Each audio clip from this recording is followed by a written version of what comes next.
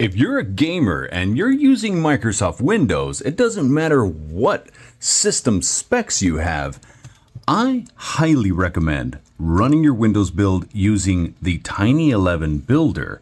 Windows by itself is only using 3.8 gigs of RAM on this system, because look at the amount of RAM and resources being used while Steam and Epic Games Launcher is running. Next to nothing. Fresh boot, zero hard drive activity, almost near zero network activity, memory usage, minimal. The optimizations that tiny11builder makes to Microsoft Windows to reduce the background processes and apps is fantastic.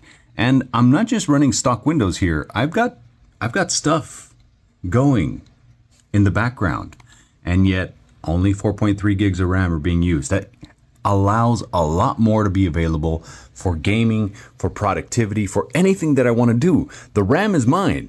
It doesn't belong to Microsoft Windows. Check it out, tiny11builder. Do not confuse it with tiny11 core. Those are two different versions on this system.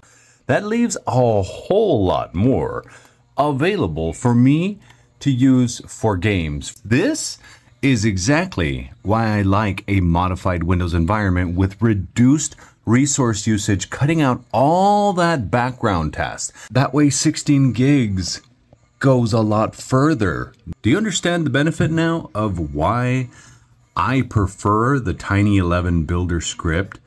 I honestly 100% recommend it for gaming. So first things first, head over to Google, type in download